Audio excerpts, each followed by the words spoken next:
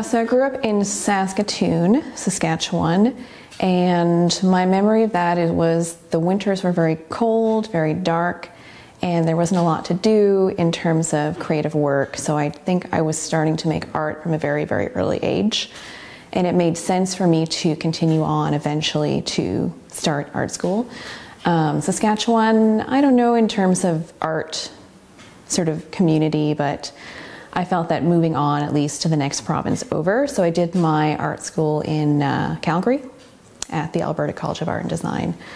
And I had relatives there, so it was kind of an easy move. But my family's not really creative. I think I'm really the only really creative person in my family. So it made sense for me to kind of move out of that situation, that community, that space that wasn't really meant for what I wanted to do in terms of creative work. So it made sense for me to move on, I think. Yeah, so I did my undergrad in Calgary, I think this was 2001. I started, so at the Alberta College of Art and Design, and then I was there for a few years after graduating, kind of trying to make art, had a studio, working within the community, working and trying to get shows and different things, and then I decided to move again to a larger sort of art scene. I was thinking somewhere in Ontario, so Western was a good place for me to do that. Okay. Well, in Saskatoon there was a great gallery. I think it's changed now because I think it's called something else. The Mendel Art Gallery used to be a really good public art gallery in Saskatoon that my family and I would visit often. And they would have a lot of great collections there, local artists, Saskatchewan artists, but also work from around the world usually. And I remember seeing, I think it was Frida Kahlo even had a show there at some point, like her work was there. So I remember that gallery as being very influential. I think I was just there a lot.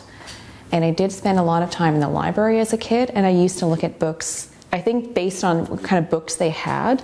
So it wasn't like this was my taste or anything, but I think that mainly the books I was looking at were like German expressionist painters.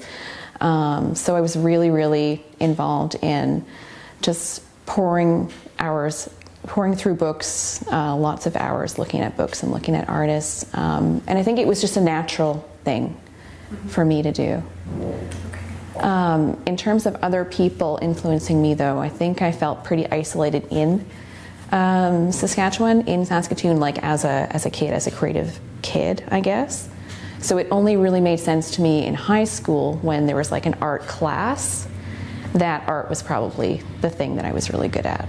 So that's a big question too. I think the biggest challenge for a lot of artists going back to school and trying to make art, trying to learn more about making art, and trying to do things for the community, in the community. I think basically financial problems would be high on that list.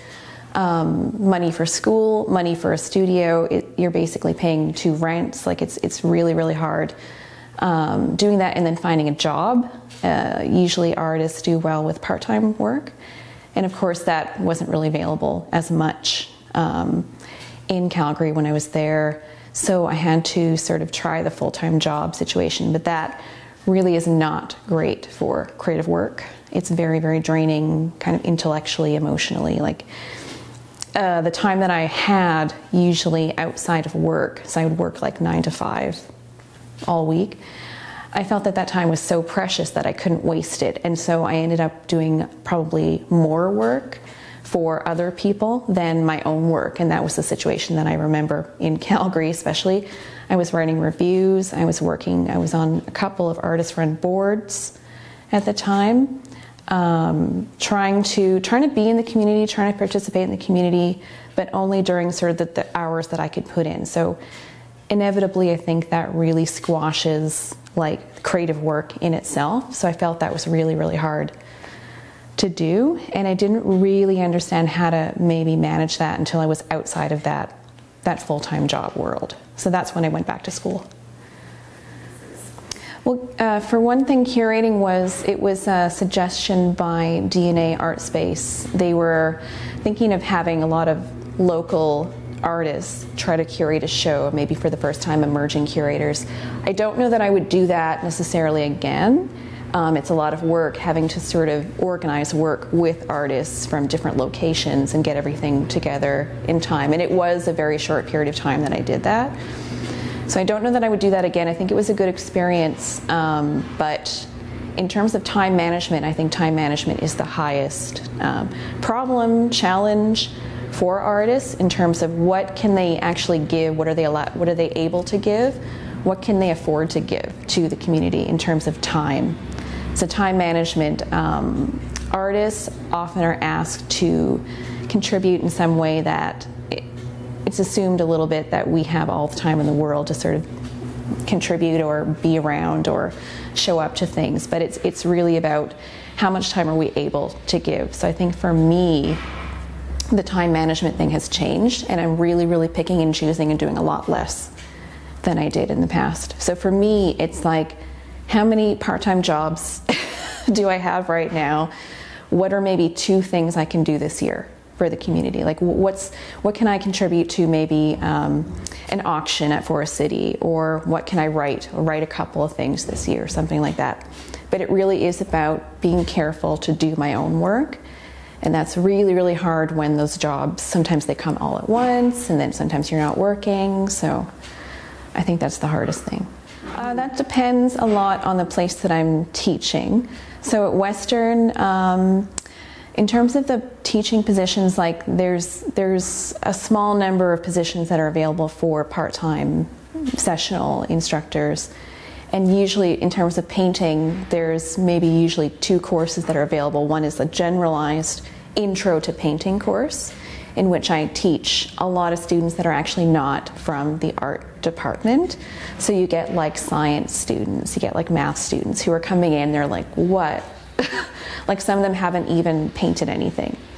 So I get a huge range of students because I will get students in that class who have painted before. So I have to somehow manage to make that class accessible and useful for a wide range of students.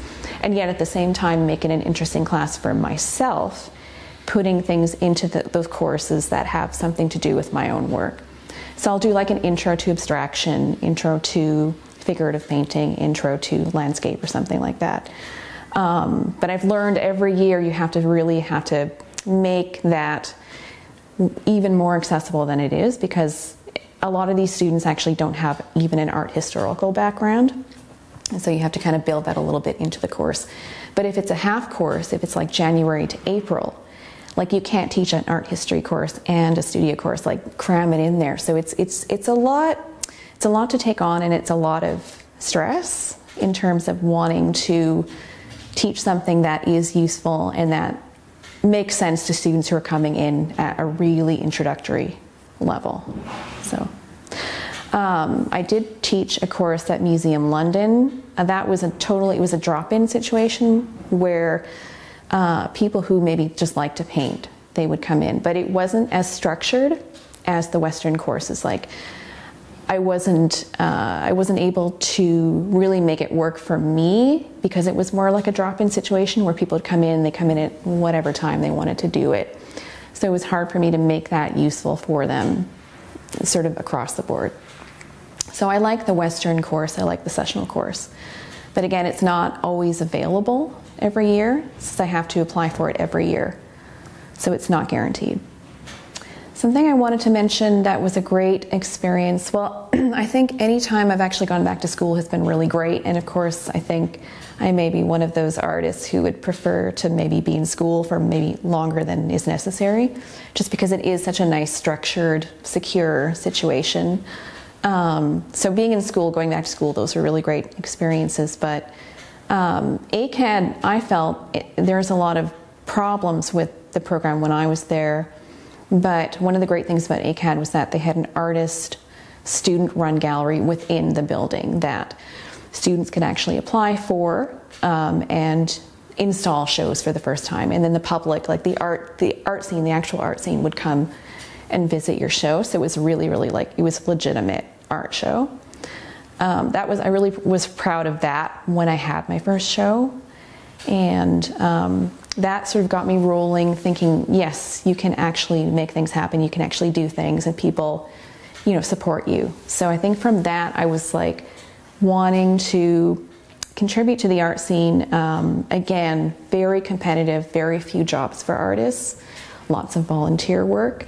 So I was joining Artist Run Center boards to sort of be more involved with the art scene that way. And I think from the ACAD experience, that made me feel more encouraged that I could actually do this, that I was actually valued in the community. I think when you start an art school experience, you're like, what? I have no idea what this means. I don't know what being an artist is. I don't know how you do an exhibition. Like, how does that even work? And I think ACAD's really great in sort of building these micro situations where you can actually practice that, and it makes you comfortable. And you're like, yeah, this is good. I can do this in the world outside of school. So, and I think grad school is similar. It's just a way more concentrated, smaller group of people that you're with, and the challenges are bigger. But again, it's like practicing to kind of go out in the world and really like do things that are outside of your comfort zone. So I think grad school is kind of like challenging all the things that you think you know or believe about your work, or that you rely on to think about your work. And it's really questioning you, being like, well, where does that knowledge come from? Like, how did you start to believe in those things? How did you start to think about those things? Like, go back to the beginning of that thought and go to the end and really think about, like, what is that knowledge? What does that mean in a larger sense? So I was thinking about that question because that was on your list, and that's a big question.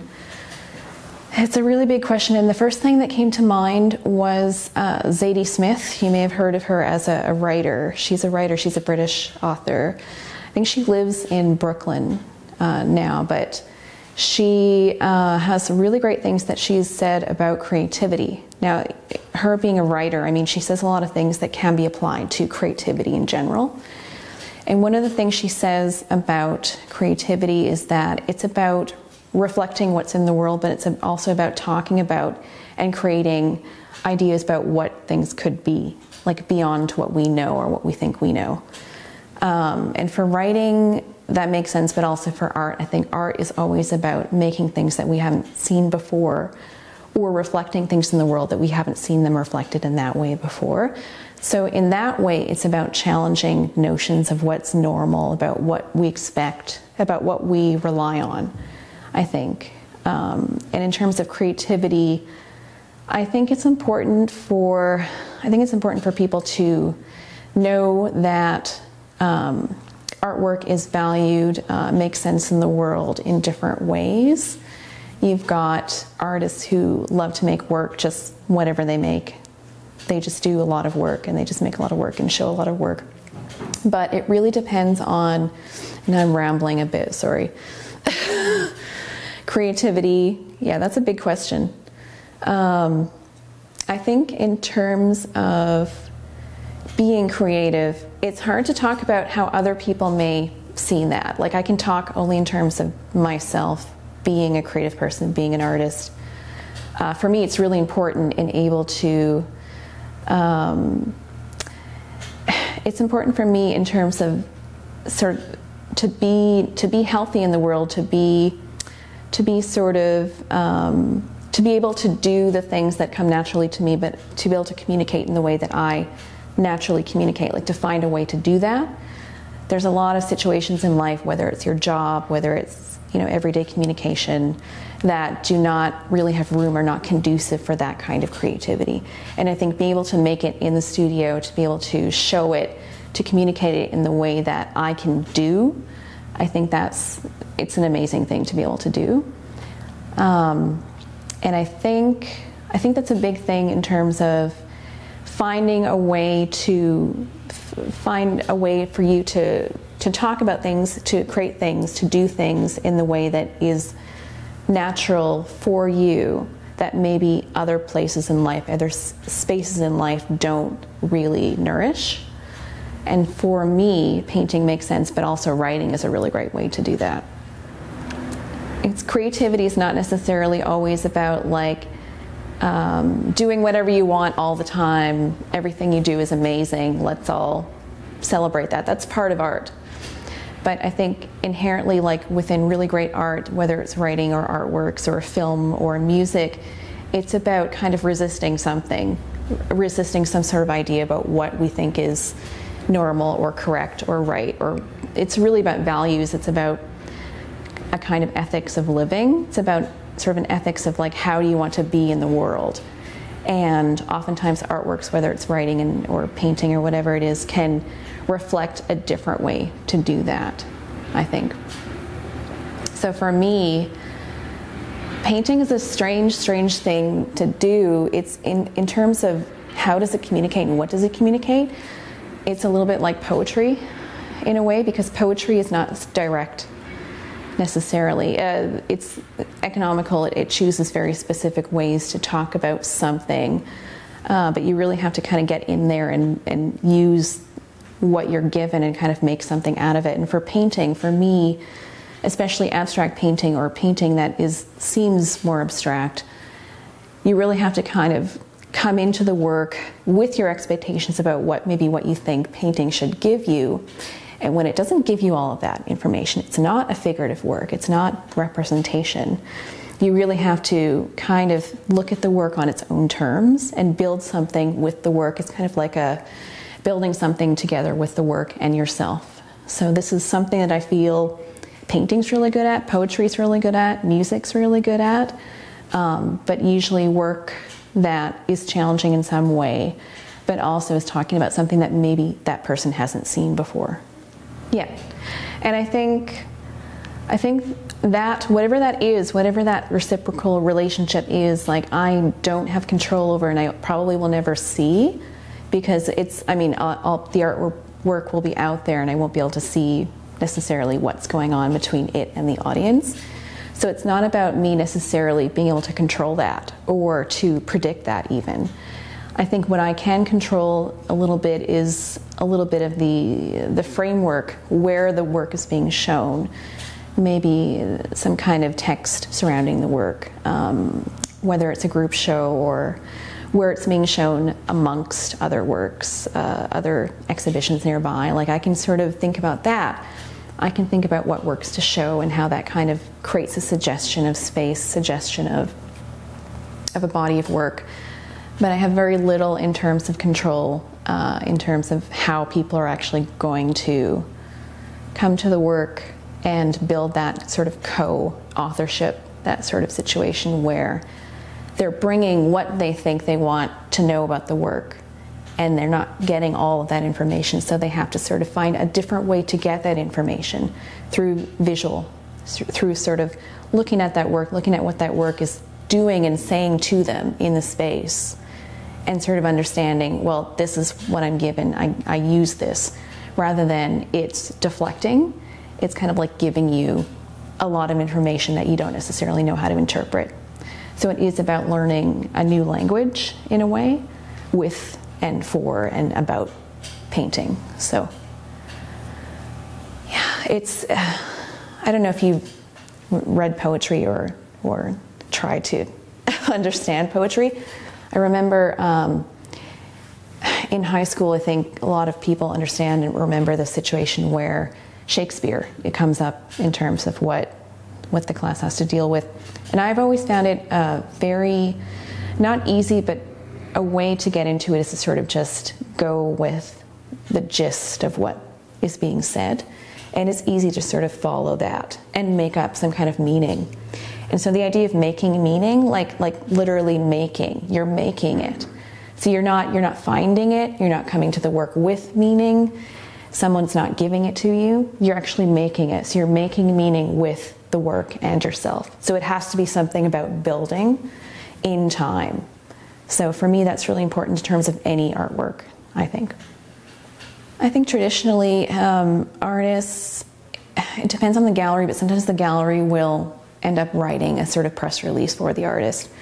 The artist's statement is not necessarily something that's always available or necessary for the exhibition. It really depends on what you're writing and what audience it's for. If it's an artist statement, you really have to sort of say what your work is doing in like 3 sentences, which is like the hardest thing to write. So for me, like for the exhibition that I have in Toronto currently, there was a writer that was commissioned to write about the exhibition. And we had an interview and we talked about some things beyond and with the work. So that was a really good situation. But in terms of what I was writing, like I was like, oh, I have to come up with a title for this exhibition. It's just really difficult. So I came up with this title and I had a little story behind it, a little text that I wrote about it, and that was included within the text. That wouldn't necessarily always happen. So I think it's based on the exhibition, based on the situation, whether my writing will actually be involved in that. But in terms of me setting up the exhibition with a text, there's a lot of great things great ways, interesting ways that artists both complain about and talk about how to write about or talk about or title their own work. There's a lot of theories about, if you listen to artists talking about, they'll talk about, well, you can't talk about it in a direct way, you can't explain the work before people have even seen it. You kind of have to set them up a little bit, start them off with an idea, and then let them kind of go from there. So that's hard. That's a hard thing to do. So I think in terms, thinking again about poetry, like really kind of being direct in a sort of an abstract way and setting things up, but the sort of the reader, the viewer, the reception of the work has to do with that making of meaning again. And in a way, it's about me not telling everything to the audience, but it's about me giving them some information and allowing them to then build something from that, which I think is really important.